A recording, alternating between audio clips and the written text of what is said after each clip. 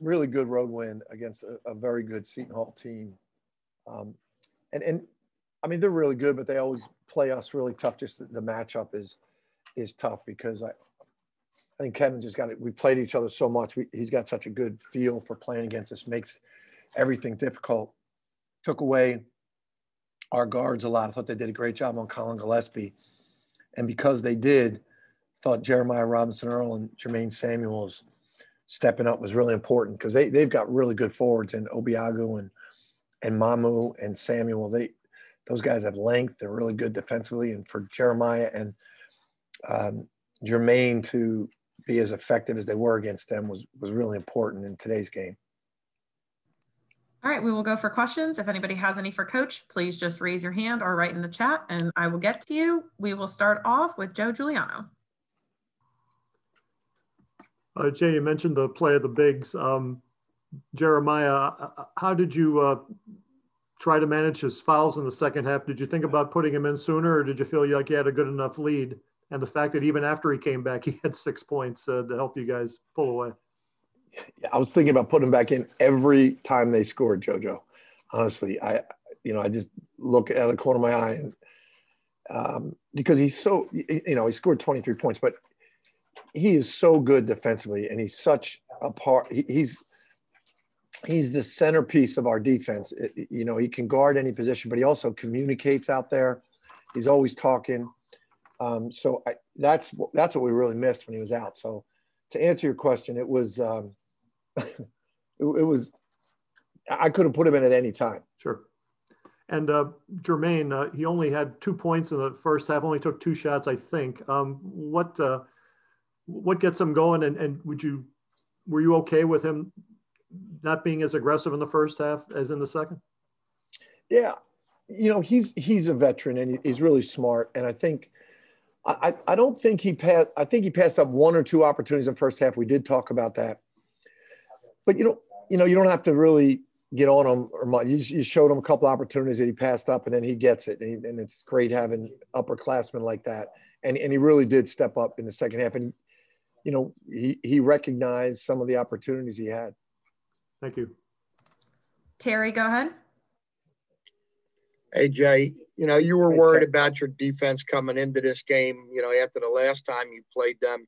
And how critical was that stretch there early in the second half when you was 9-9 and you forced 3 straight turnovers and went on an 8-0 run and kind of took control of the game? Yeah, I thought we really started to get it going defensively towards the end of the first half, and then the beginning of the second half, as you said, I was really psyched. And Jeremiah is such a big part of that. And we had a trap in front of our bench, and I thought we had the guy, and they got out of it, and Jeremiah got his 4th foul on that play. And then our defense was okay, but you're right, that period right there with our starters in there, we were really clicking defensively. And you were talking about how they kind of jammed up your guards. Collin had 11 assists and just 1 turnover, career high 11 assists. I mean, he was really patient with what he was doing out there today. Exactly. They,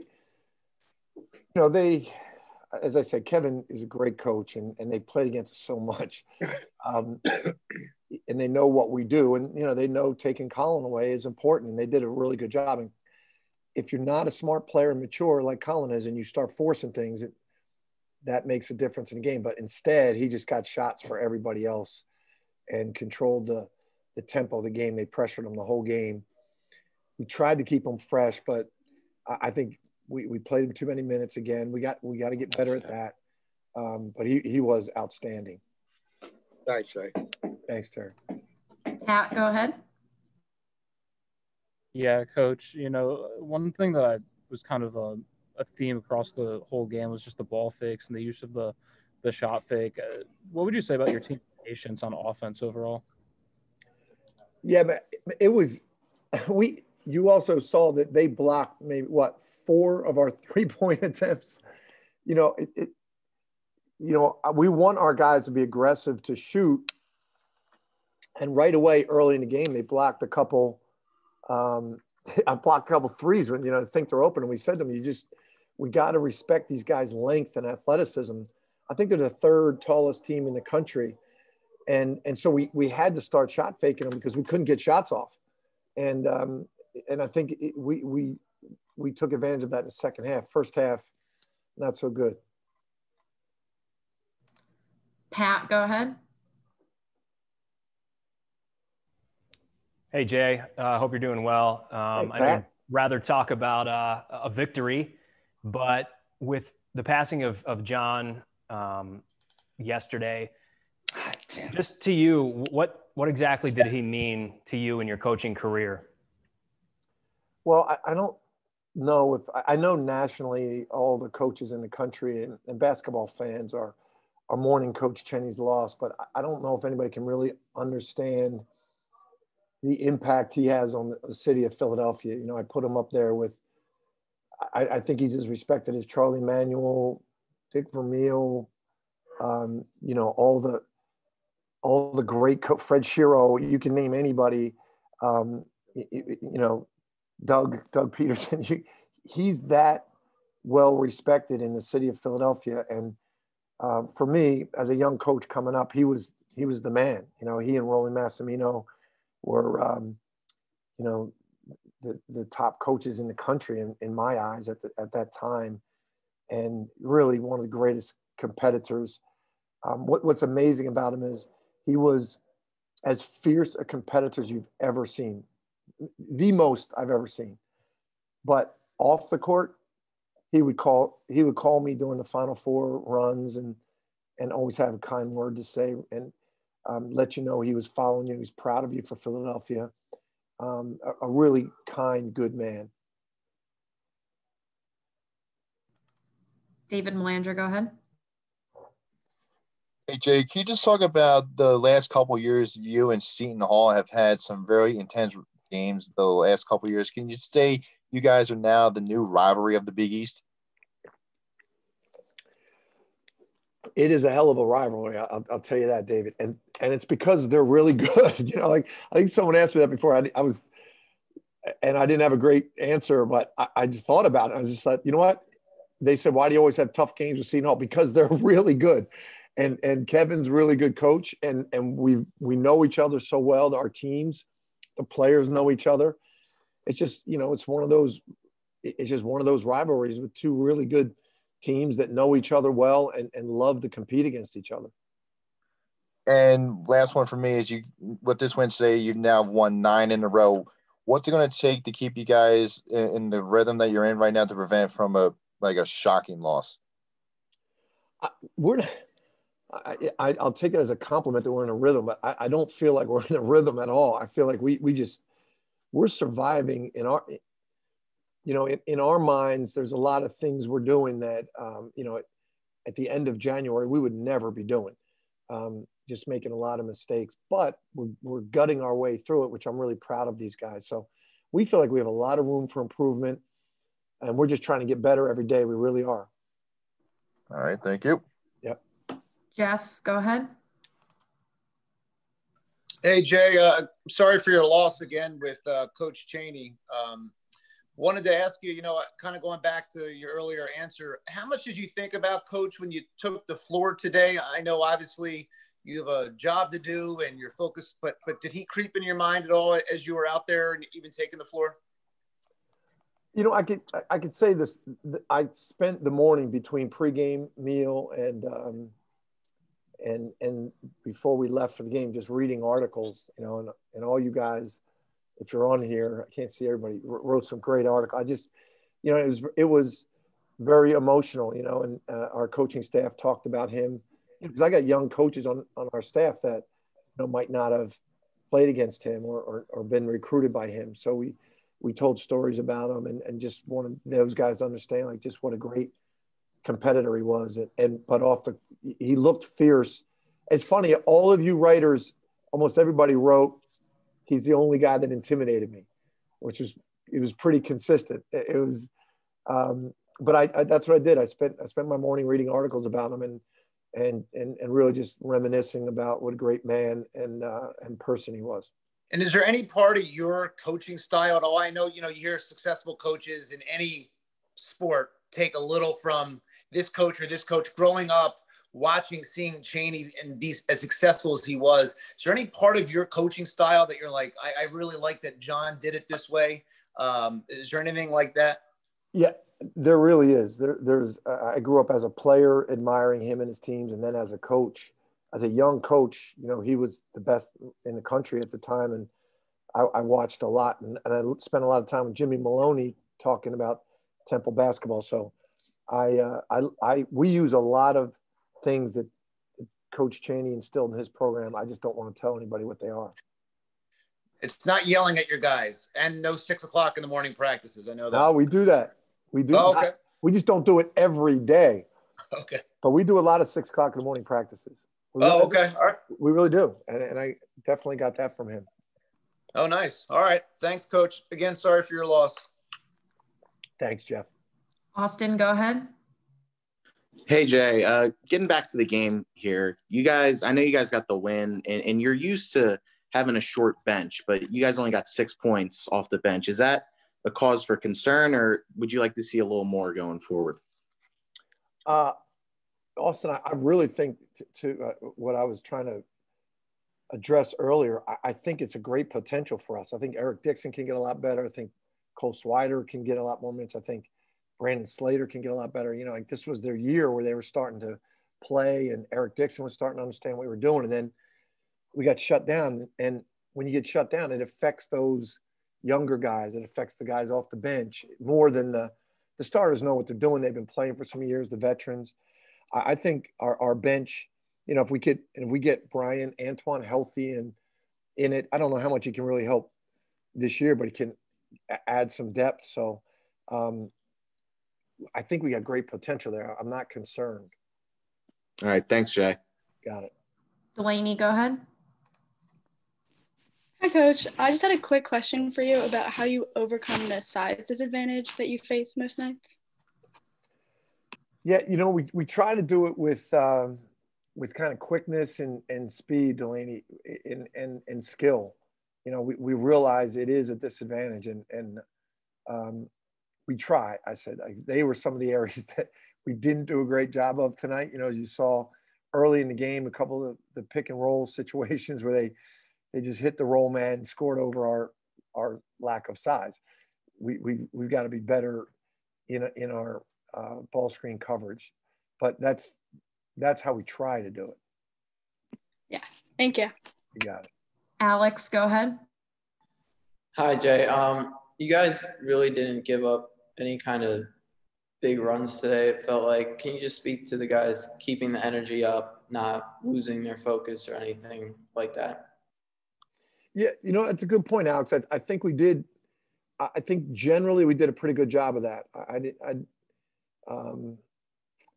We might have called a timeout once when they went on a little run, I think in the second half. But I do think, you know, it was to I think Joe's question earlier was, you know, were you thinking about putting Jeremiah Robinson-Earl in? Like every time they'd make, you know, 2 baskets without him in there, and I'd say, all right, I'm going to put him in, and then we'd score, you know, and then they'd score, you know, then they get a bucket, and I'm thinking about putting him in, and we'd score again, and kept the distance. And I thought that was pretty good job of us offensively. Thank you. Matt, go ahead. Hey, Jay. I did want to ask you one more question about John.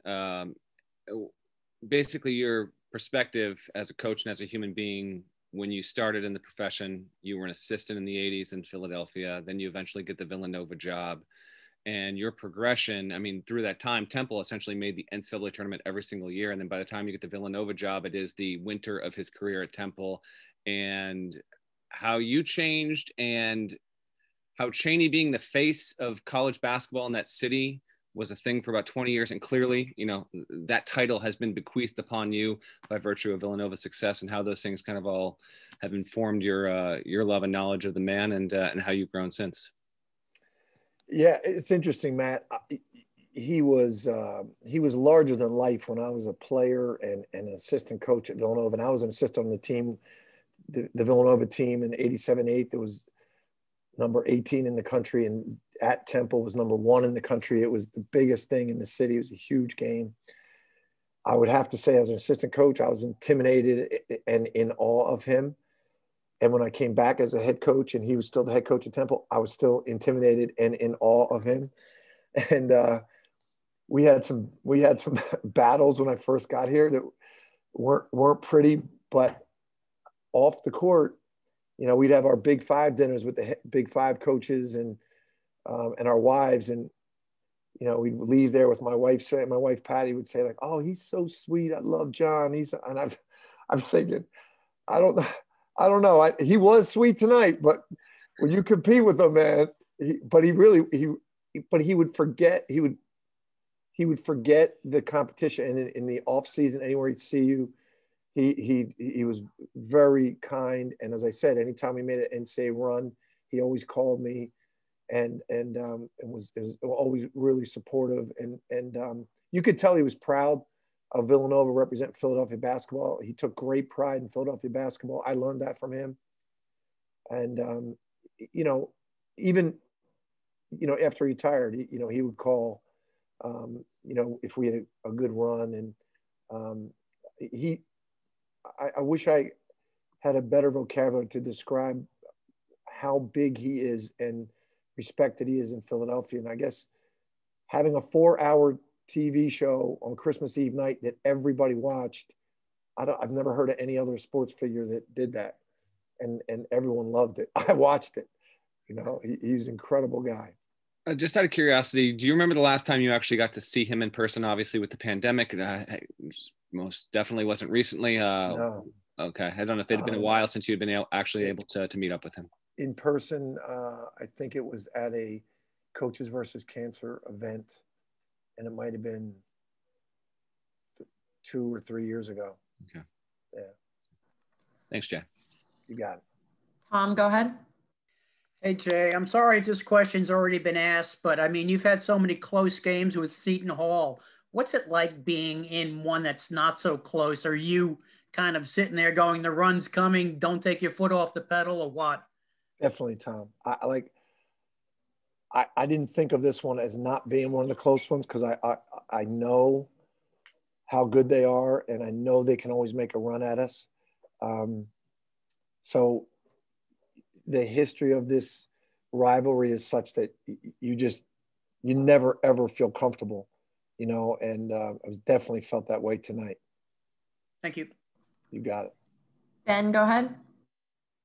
Hey, Jay, you know, today Justin Moore really had a ton of success, probably his best game from beyond the arc, especially early on in the game. How important was he in the team's success today? You know, it's really big, and I'm glad I got to mention that. He had a really bad sprained thumb for a while, and it really affected his shooting. It wasn't something we wanted to talk about. We didn't want anyone to know it.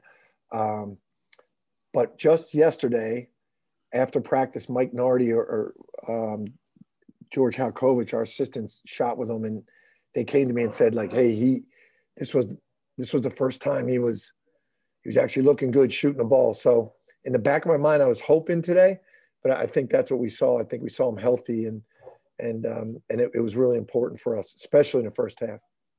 Thank you. All right. Thank you, Coach. Thanks, Michelle. Thanks, guys. Hey, Jeremiah. What was it like to be in the flow so early in the game, and how disappointing was it to have to leave the game after picking up your 4th foul? I mean, we practice every day. So, I mean, on any given night, it can be anybody. Just so happened I could get it going a little bit earlier in the game. And it just is all with the team, with our teammates. That's how our teammates get us those shots and the great plays. And so I just give the credit to the teammates. And then it wasn't disappointing going out. Obviously, I want to be out there and playing, but I can still be out there and just on the sideline talking to the players, keeping them in the game, bringing some energy, and just keeping the team going. And after sitting for 14 minutes on the bench, you came back, scored 6 points, played some good defense. What was it like to keep your mind in the game and come out and contribute at the end? Just having a great attitude. Sometimes you can't control everything going on in the game, so just keeping a great attitude and a great mindset. So just always being prepared for situations such as sitting out for 14 minutes and then just being able to go back in right away and just be effective as possible. Great, thank you. Terry, go ahead. Hey, Jeremiah. Did you get a kind of a sense early that their defense was focusing on your guards and that yourself and Jermaine, the bigs, would have to have a bigger impact? I wouldn't say we went into it knowing that the fours might have to have a more impact than the guards because the guards played really well last game. We just go in and we practice our habits and just our offense. So we just go in, however they play defense, we're prepared for the most difficult situations. And it just so happened the fours got it going a little bit. And then you saw Justin and Collin and all the guards be able to get it going a little bit. So I think we just play off each other and we just make good decisions throughout the game. Thank you. Austin, go ahead. Hey, Jeremiah. The last two games after the restart were kind of tough shooting games for you, but tonight you kind of got returned to form there. What was working for you shooting the ball today?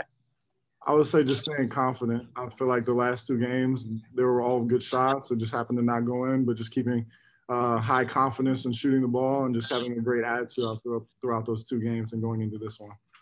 All right, appreciate it. Delaney, go ahead. Hi, yeah, going along with that, you're obviously great offensively, scoring 23 points today, but recently you can tell the work you put in defensively. What's it like defending players with such a big size advantage on you, and then do you take pride in being a threat on both ends of the court?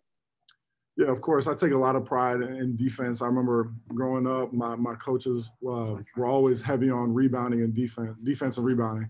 And so I feel like just having that mindset growing up makes it just easier just to take pride in the little things, especially in not scoring. So just defense and rebounding and just playing with your teammates and then just always just having a great attitude. Thank you. Denny, go ahead. Hey, Jeremiah, there's only a handful of teams right now in Division I that can say they've been on a 9-game winning streak at any point. Going through the pandemic and all the challenges that schools are facing, and adding on the fact that you guys have a bullseye in your back for what's expected, can you just put into words just what it means right now at this point in the season to be able to put together 9 wins in a row, what it actually means for the team? I would say we just focus on becoming the best team we possibly can every day through practice, watching film, every game we go into. So just keeping that mindset of just becoming the best team we possibly can be, because we can still, we know we can get better. So that I think that drives us every day going into practices, knowing that we can still become a better team, even though we've had some success, but we really haven't proven anything as a group so far. Does anybody else have any questions for Jeremiah? If so, just unmute yourself. All right, it looks like all. Thank you. Thank you. Hey, Jermaine. First half, you looked like you were just more, playing with the team, supporting the other guys. I think you only took 2 shots, but in the second half, you became more aggressive. Did you feel at halftime that was needed for you to be more aggressive? Coming into the next half, I was just worried about just trying to make the right play for my teammates and just being aggressive. Coach put me in opportunities to make plays. My teammates got me opportunities to make plays, and I just took advantage of the opportunities. And for Jeremiah to sit as long as he did with the foul trouble, I mean, what was the importance of you defensively to kind of keep their bigs under control? It was just to stick together. We work on that every day. Where we have different lineups, and we trust in everybody coming off the bench. And it was just about the next stop and focusing on maintaining the Villanova basketball. Thank you. Austin, go ahead. Hey, Jermaine. So you guys, I think most people know, aren't really the tallest group, and Seton Hall has a bunch of tall forwards. As a forward, how do you contain those guys, given the size disadvantage? You just try to be as physical as possible and also rely on your teammates behind you. It isn't just a one-man job. We play together as a team, and our teammates always have our back. So they are tall, they are physical, but we have help behind us. All right. Thank you, Jermaine. Terry, go ahead. Jeremiah, you guys have been back for 10 days or so now, whatever it is. Do you feel like you're kind of getting your legs underneath you, after all those starts and stoppages? Definitely. Of course, it's one day at a time. It's one game at a time. We have to continue to get better. And again, our main focus is to be the best Villanova basketball team by the end of the year. And that's our only goal, no matter what happens and what goes on around us. You know, before this game the other day, Coach said that the defense had to step up in this one. There was that stretch there early in the first half where you forced 3 straight turnovers and went on an 8-0 run. How critical was that stretch for you guys? Any stop we can get is very critical for us, especially ones like that when we can put them together. It's a step in the right direction, but we got to get better and continue to improve on the defensive end. Thank you. Tom, go ahead.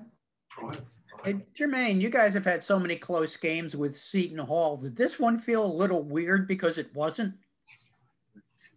Not necessarily. Did feel weird without the crowd on top of us, they being so close for a good portion of the game. But at the end of the day, it was a good win, and you know, Seton Hall is a good team. Those people are so nice to you. Yeah, they are. Delaney, go ahead. When your team was in a little trouble in the second half, it seemed you took it upon yourself to step up and almost carry the team. In your senior season, do you feel you're taking on more of a leadership role? I definitely do, but it has nothing to do with scoring and everything to do with maintaining and playing Villanova basketball for my teammates and coaches. That's the number one priority. The rest will come, but at the end of the day, it's about maintaining Villanova basketball. Yeah, thank you. Anybody else have a question? If so, just unmute yourself. Denny, go ahead. Hey, Jermaine, your ability to learn from that first game against Seton Hall and then turn around in the span of 2 weeks. There's a lot of that going on in different conferences, the way the schedule's set up, some playing back-to-backs, obviously. But how important is it for this team to be able to learn from game to game and be able to apply that and show the success you had today in areas that you struggled with just 2 weeks ago against this team? It's very important. Again, coming out of quarantine wasn't easy. We battled and we came out with a W. And for the next games, it was all about building our habits, building those defensive habits most importantly. And every time we get a chance to step on the floor and get better for the future, it's everything. And that leads for next game and the next game after that. And that's the path we're going to go down.